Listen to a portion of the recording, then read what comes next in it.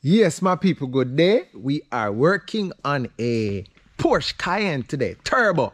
Something nice. Let's take a look. We're going to just change the oil. So let me show you how to change the oil on one of these. Not sure if you have had before. Step one. That is where the release is. Check it out. Bam. One of these machines. This is where the hood release is. Under here. And look at that. Why, look at that. Yep. Cayenne. Porsche things. Open the oil fill cap here. Set it right there. These things don't have dipstick, so don't look for the dipstick. You're going to check it from the dash. So now we're going to pick this thing up. Let's go.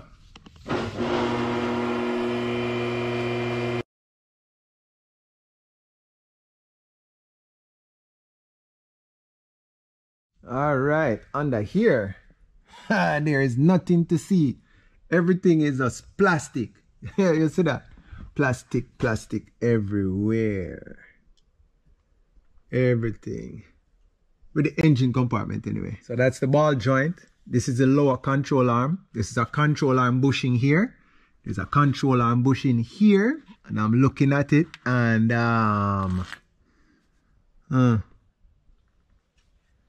it's a little bit torn in there, but nothing too crazy.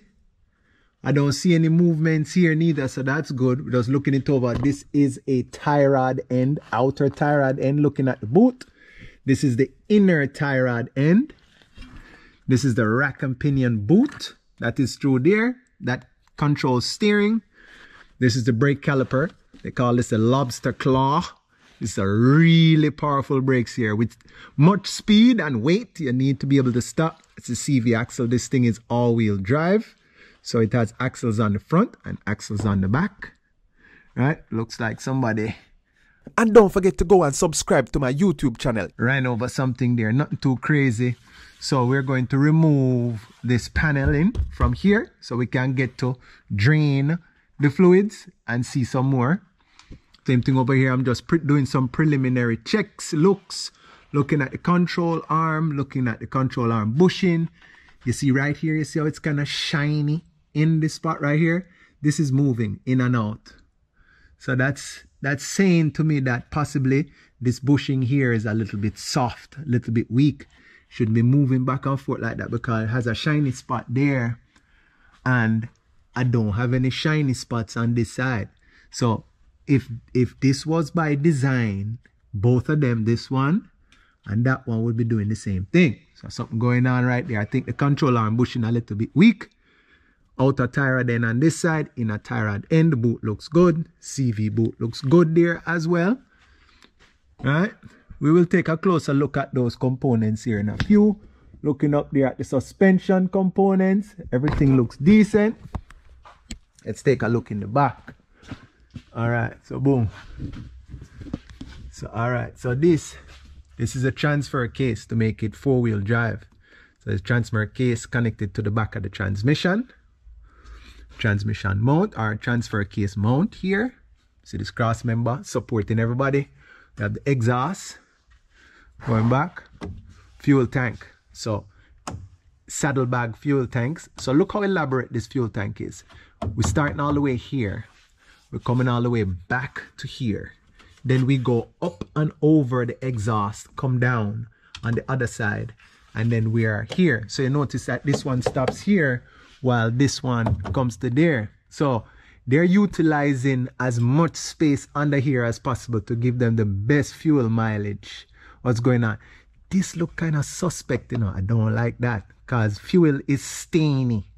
Fuel stains. This is not just water. So definitely have to go check what's going on there. I don't know if they overfilled something, but something don't look right. It could be nothing, but something don't look right there. Could be overfill and it flows over, or it could be that the fuel tank sending unit gasket is leaking, and when you fill the tank up, it's leaking and spilling out the top. Could be. Not sure. But being that this looks this way and this looks this way and that look that way, chances of it doing it on both sides is kind of slim to none. Maybe something that's weird about this bracket here. I don't know. It just look different. Something all right. All right, let's see what's going on here. So, all right. So this is the rear suspension. So it have a pneumatic suspension, airbags. They use airbags on here. Pretty good quality ones actually. You don't really change them too often, but this is what it is. So we have looking at the tires. Sometimes some of these sports tires look good on the outer bead, but on the inner bead they're all smooth. This one here is a little bit more worn than the outside, but it's still good. See the size of these tires, man. What size we're running here? 295 35 21s. That's not $100 tire, that's for sure. All right, everything look decent on there. This is a rear differential, and then its mounts. It's not like them BMW mounts. These are more beefy, and they have one right here as well. They don't want that differential going anywhere when the horsepower reach it. But let us get back to what we're working on here. We're going to do the oil change. And so what's going on, look at this tire. See this tire here? See that feather in there? You're getting ready to lose that tire, you know. You understand, you see? See that feather in right there, so? You're getting ready to lose that tire. It still have some life left in it still, but they're on the way out. They're really on the way out. They look good on the outside, but it's wearing out. For this type vehicle, for the kind of performance that it has, and the weight that it has, you can't really take too many chances with that. So we are now going to remove this panel here so we can get to drain the fluid. It looks like, these look like possibly 10 millimeter maybe, possibly. So we're about to do that. Let's go.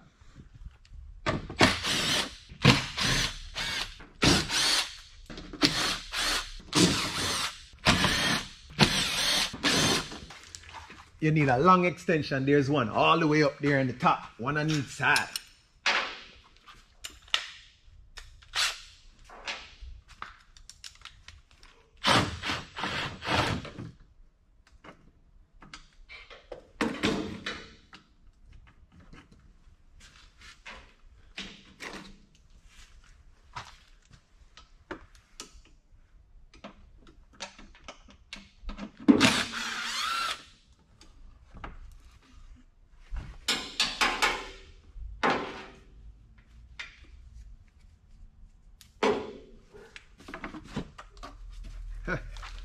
That's it. Come down.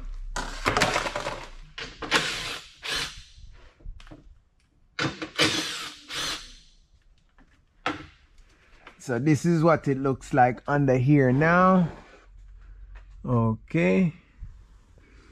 Now that's a funky looking color for an oil pan. I've never seen it looking like that before. That's probably some special type of aluminum. This is the front differential. Goes out with the CV axle I showed you. That's the CV axle. No, not this. That's the tie rod end, rack boot. That's for steering. But in here,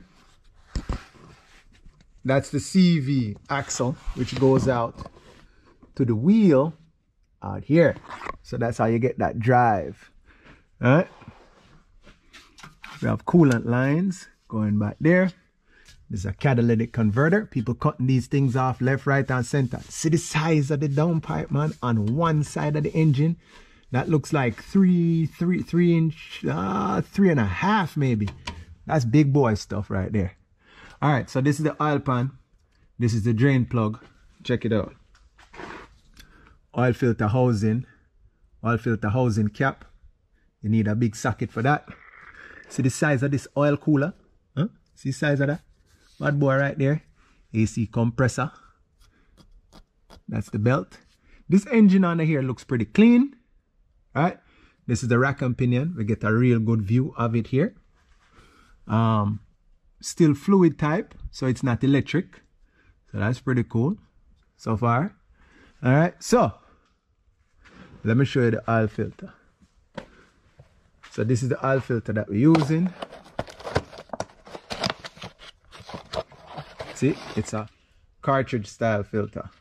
So that's why it looks so funny. Something I noticed, I don't know if you can see it, the plug for the transfer case actuator motor.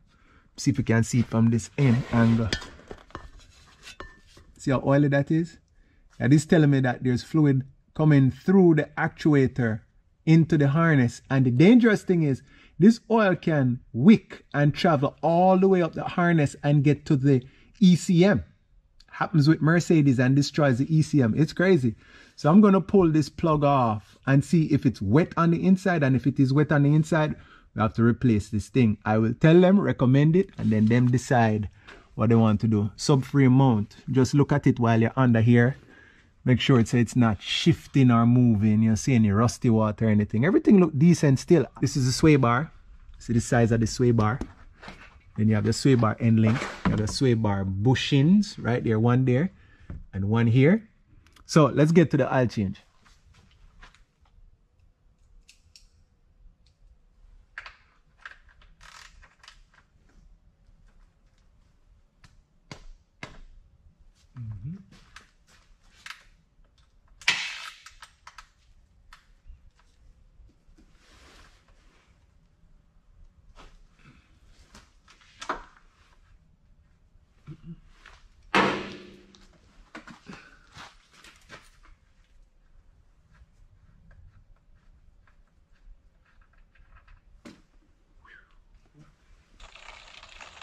This right here fit on top of it like so. And I saw this pull.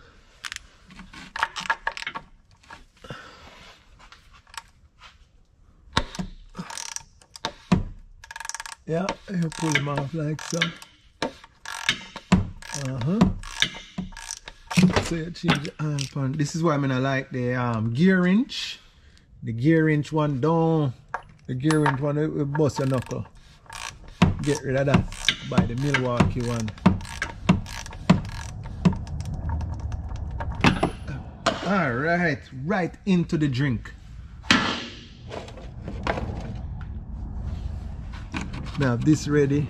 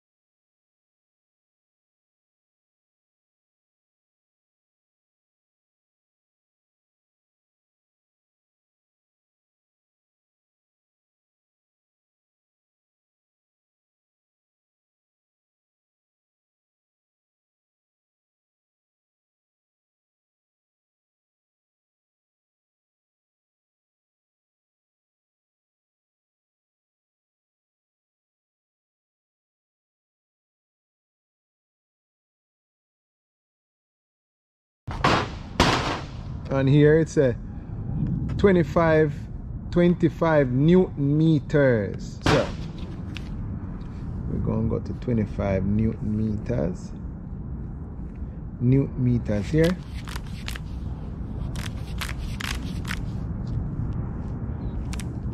That's 23.7 plus 0.7.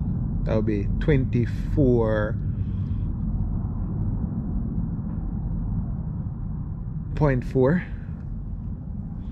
23.7, 24.7. That's right around there, 25. You know, exact. Boom. Let's go.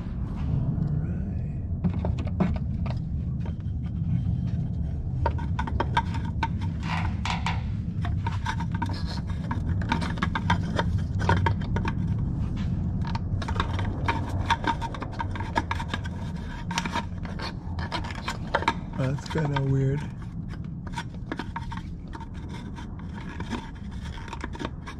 Huh. That's kind of weird.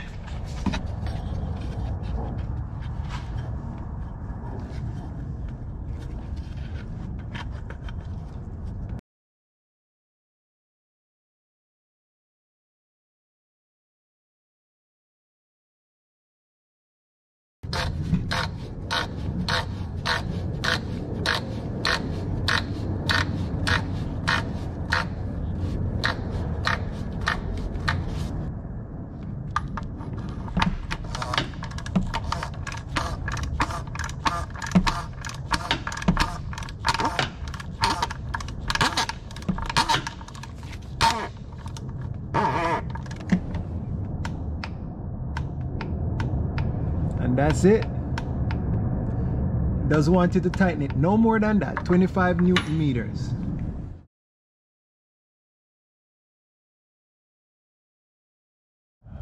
Don't forget to put this on. No new crush washer come with it.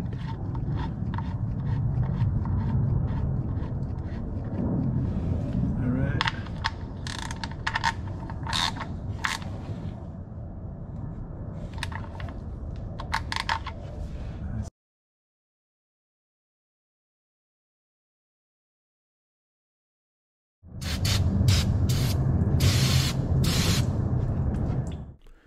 It takes more time replacing, reinstalling all these under panels than it takes to drain and fill the oil. I'm telling you. All these different fasteners. It's got 2 panels. You know, I can't complain too much because some manufacturers use aluminum skid plates, so they're heavier, you know, Toyota Tundra. But the thing is, it's pretty big because it's a Tundra, but it's not 2-piece. It's just 1 big piece, and it's just bulky. And man, let me tell you, I like the skid plate idea and everything, but boy, when it's time to change that oil, you know, it's work. This whole video is edited and sped up in certain portions, and it's still almost 20 minutes. And this is an oil change that we're doing, so you can't be paying the technicians 0.2, 0.34. No, this is like an hour and a half oil change. Let me tell you, it's just different. So at this point here, I see where someone missed a fastener, so I had to find a fastener and put in there because that side was hanging and sagging. You know, I can't blame him. You know, they're tired and they lose count. There's just so many different fasteners on there. But it's just what it is, man. Porsche lifestyle. Well, we're almost done. We're on the home straight now. I have extension, I have stubbies, I have light, I have impact, I have ratchet, man. And this is just an oil change. Time to fill it back up. This is my oil of choice, Motul. I am certain that there will be someone in the comments who disagree with the choice. But take a look. See what it say? Porsche, right? It's actually on the side of the bottle. So, just in case, I made sure I zoomed in on that for those dissenters. So that was like 5 quarts, 5 liters. It doesn't take quite 2 full bottles. 10 takes probably, I think it's like 8 maybe. So that's why you see me not pouring the entire amount in there. I'm just gauging it. And then after, I'll check it from the dash. If it's low, I'll top it back off.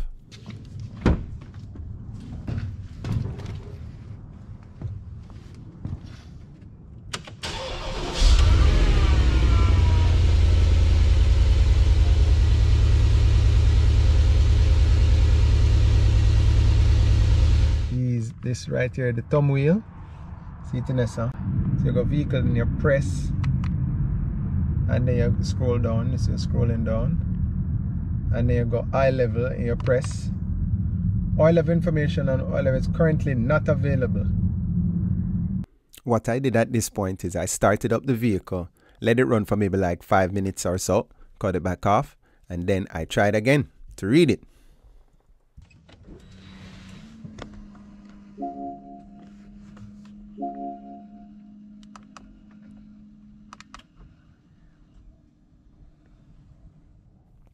I'm getting a reading now, and it's showing that it's a little bit low.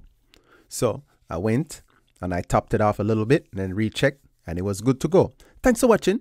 Have a nice day. Bless. Yeah. And don't forget to go and subscribe to my YouTube channel.